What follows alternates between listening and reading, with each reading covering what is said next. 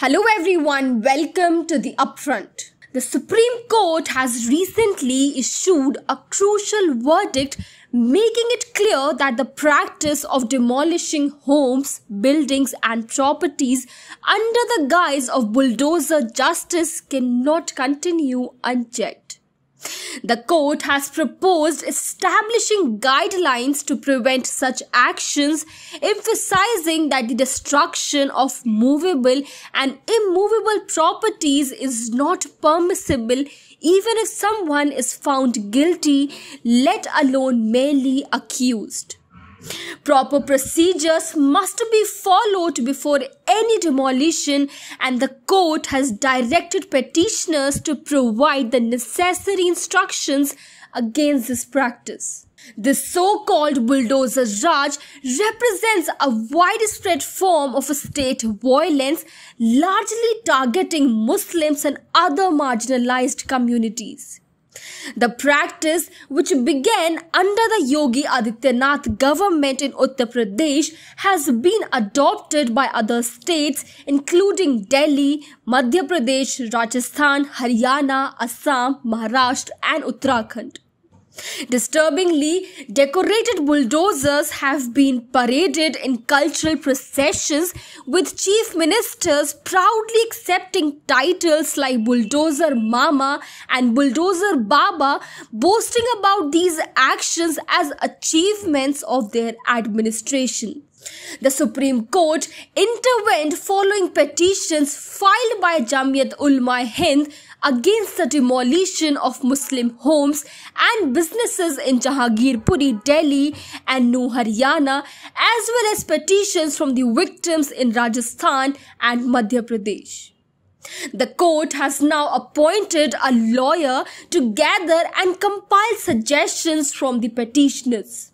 These demolitions do not just destroy homes, they shatter the security and savings that families have built over their lifetimes. The practice of bulldozing homes gained momentum during protest against citizenship amendments, with the primary objective being to psychologically and economically break down communities deemed undesirable. It is estimated that in just 2 years, around 1.5 lakh houses have been demolished, leaving more than 7.5 lakh people homeless. Families burdened with children and poverty are left to sleep by the roadside or in makeshift tents exposed to harsh elements. Tragically, their rehabilitation is not on the agenda. In many cases, demolitions are carried out under fabricated charges and allegations of illegal construction, often without giving victims enough time to remove their belongings. For example, in Jahangirpuri, clashes erupted following provocations by the right-wing groups during a Hanuman Jayanti procession. In the name of taking action against troublemakers, bulldozers targeted and destroyed the homes and shops of Muslims. Demolitions are often timed to take place in the evenings or on the holidays, preventing any legal recourse, and some homes were demolished despite existing stay order.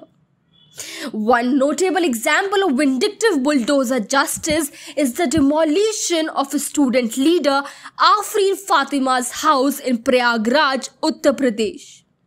Her mother's legally constructed home was demolished under the pretext of a protest against blasphemous remark made by a BJP spokesperson. The justification was based on a fabricated complaint with forged documents used to carry out the demolition. The court has now directed that demolitions must not proceed without following proper legal procedures, even if the construction in question is deemed illegal.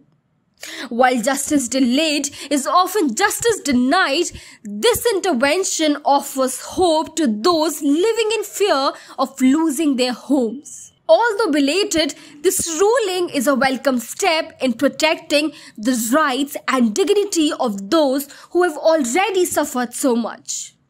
That's all for today. If you like the content we provide, please subscribe to The Upfront and press the bell icon to get notification of all our updates. Please share our videos and educate others. Thank you.